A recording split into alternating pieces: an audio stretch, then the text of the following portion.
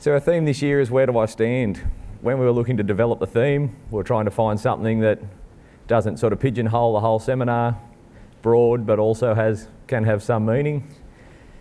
So it comes through things we sort of thought it could be applied to was, where do I stand at this present time?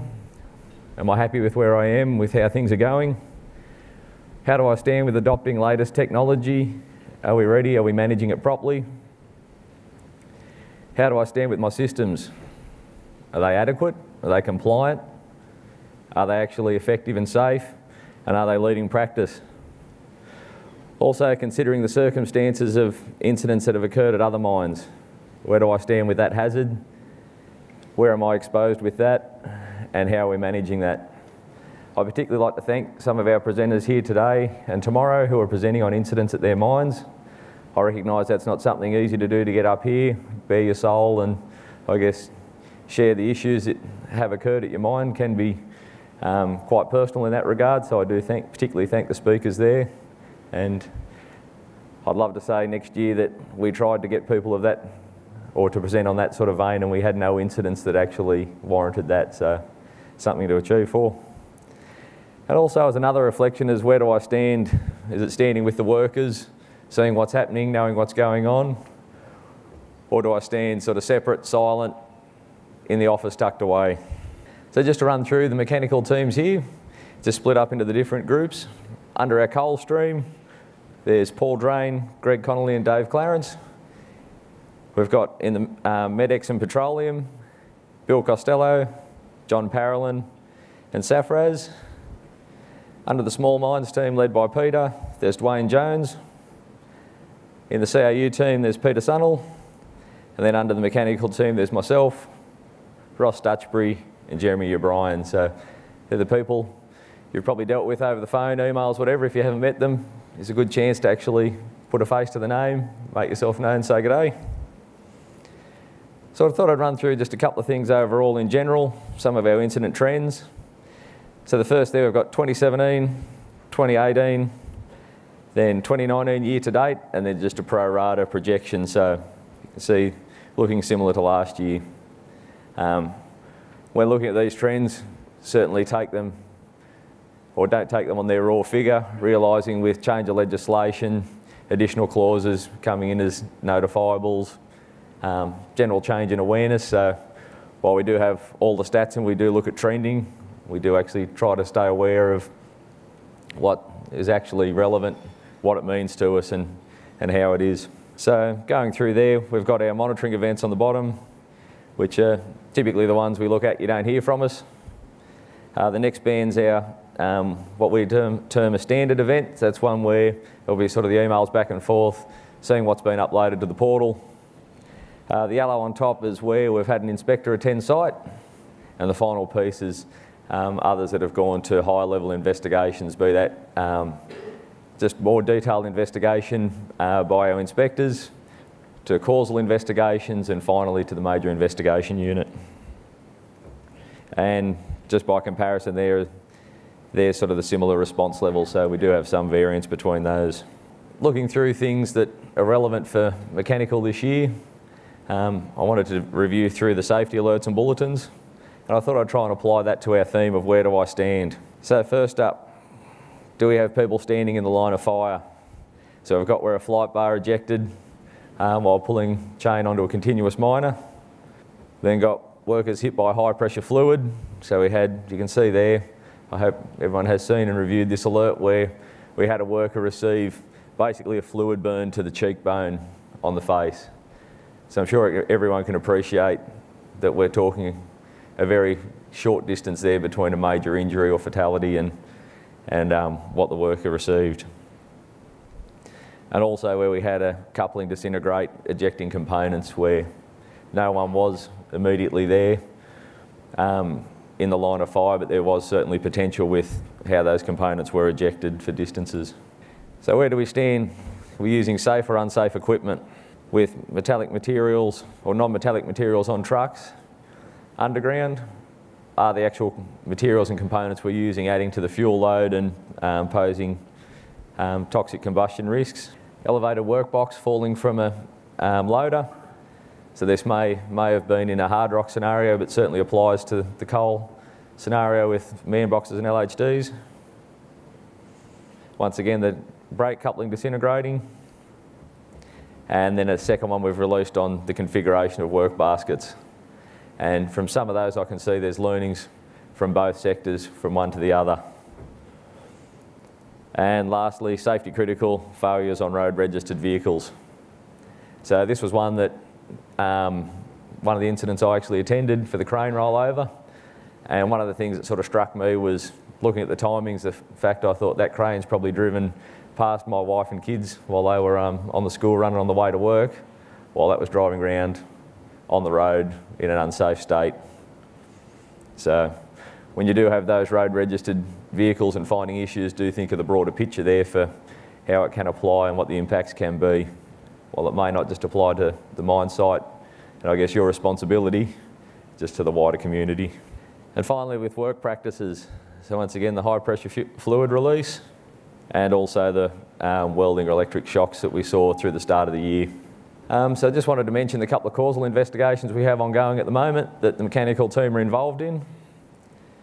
The first up is the collision between a semi-autonomous dozer and a manned excavator. So that one's working through, will be finished in the next few weeks, and we'll also have an animation created for that. So as you may have seen from the recent ones with the gas exceedance and also the nose to tail collision, I hope everyone's seen those videos.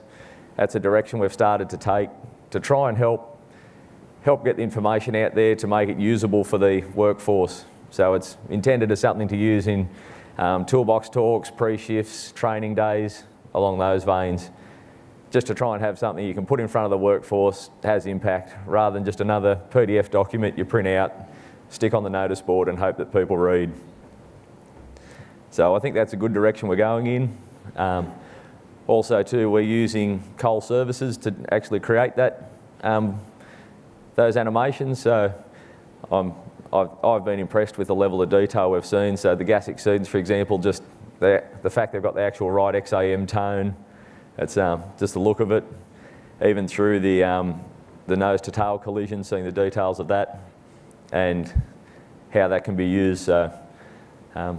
Last week at the Minerals Council HSEC Awards and conference, they were set up there, put the VR helmet on, actually hands there, given the hand controls, and you can actually stand there on a machine and watch that collision happen right in front of you. And I think that's a good tool if we can use as the industry to help reinforce that and to sort of give the war stories a bit more meaning, and hopefully that helps get the message out.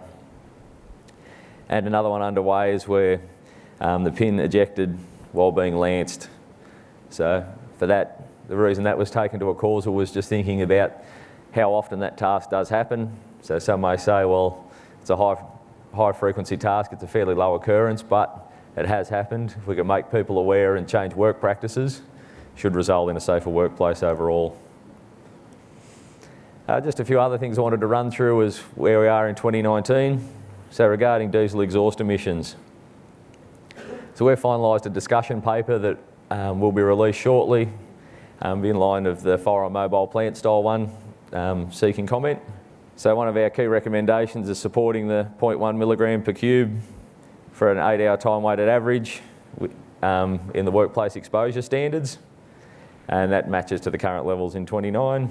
Safe Work Australia, however, are currently advised they're doing a review on the workplace exposure standards. We don't know what limit they're proposing. There hasn't been any engagement there. We're waiting to see what comes out, which is due in October. So unknown for that. But as they've done recently with dust, there will be changes expected there. From our targeted assessment programs, we've seen a wide variety of management of that risk and the controls in place. So from some places having nothing at all in place through to mines that we see as sort of in the best practice realms and aspirations for other places to achieve. This will become an ongoing focus for us as with the other respirable dusts, and there'll be more programs following on from the first round of targeted assessments. So as I mentioned before, we had our fire on mobile plant discussion paper released From that, we took all the feedback. There was quite a large volume of feedback received, so I thank those who did submit. That's what we need.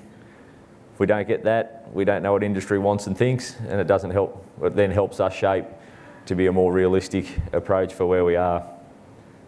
So the key message from that was all fires are preventable. We're not mandating a directive, as the feedback gave us from the proposals that were included there, that they certainly weren't seen as silver bullet to address the situation.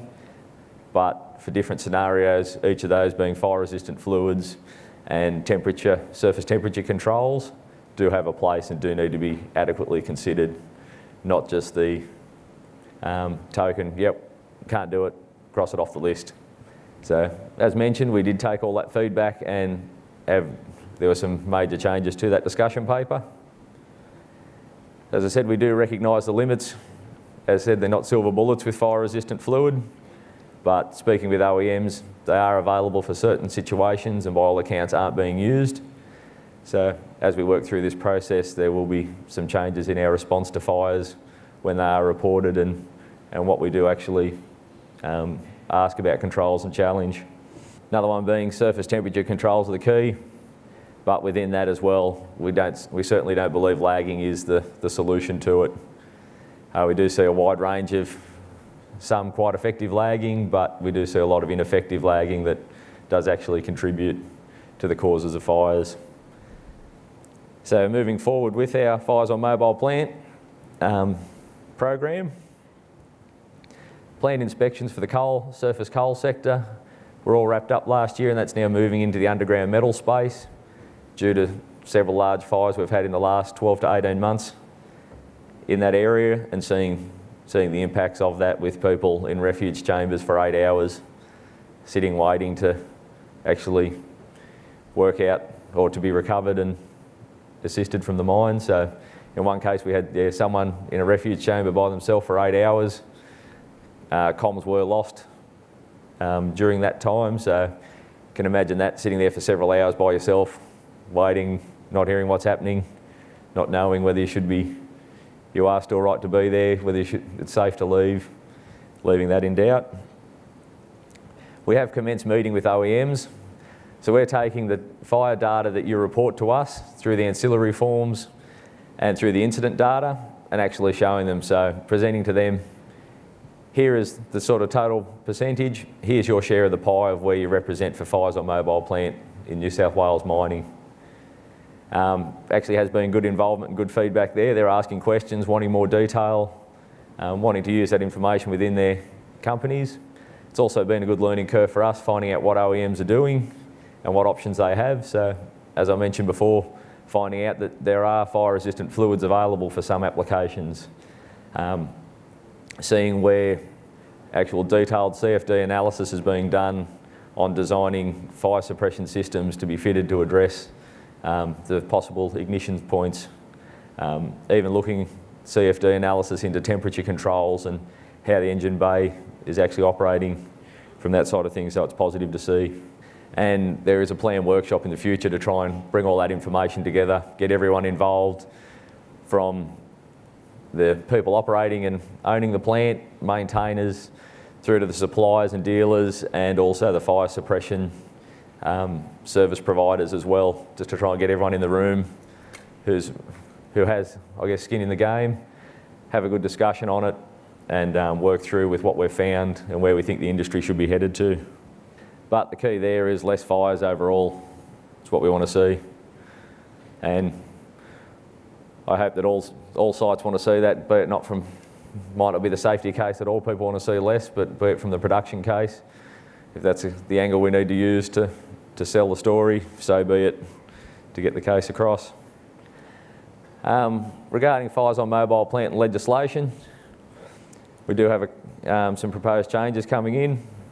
So we're looking to add an additional clause around notification of fires on mobile plant.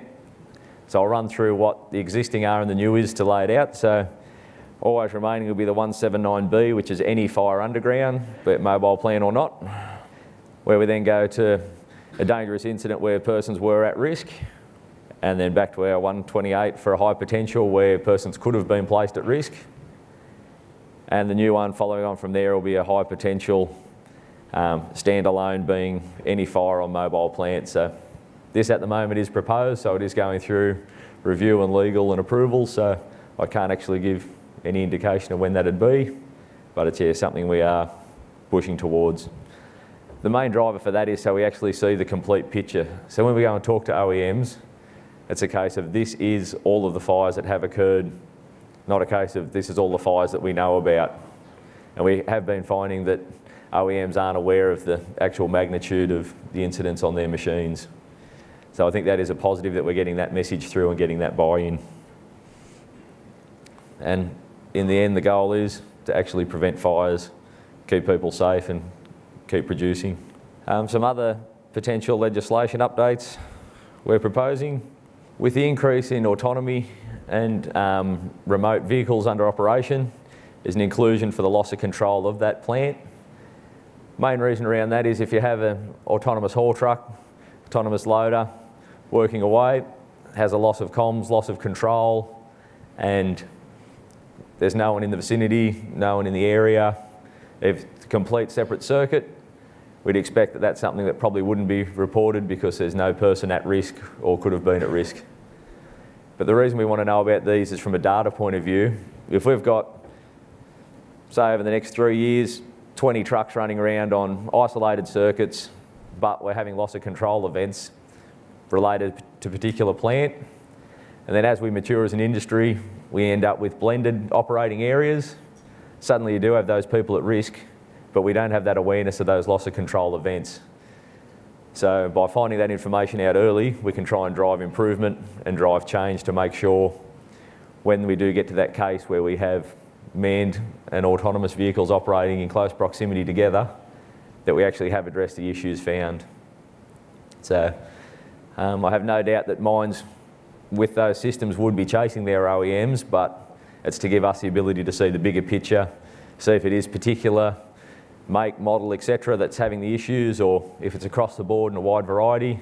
Might be one here, two there, but it gives us a total number and gives us a better chance of actually helping address that before we do get to the case where it is a major problem. As I mentioned previous, all fires on mobile plants notifiable. There is a proposal at the moment going through for discussion for item registrations on plant to be a 5-year validity. So that one's still undergoing. So once again, don't know when that'll come into effect or where that'll be. Some other general updates that we have underway within the team. So MDG 33, it's one that has been there for a while. We have taken, or if you've gone looking, the previous multi-part drafts have been taken down. We're actually working through those at the moment with the industry feedback previously provided.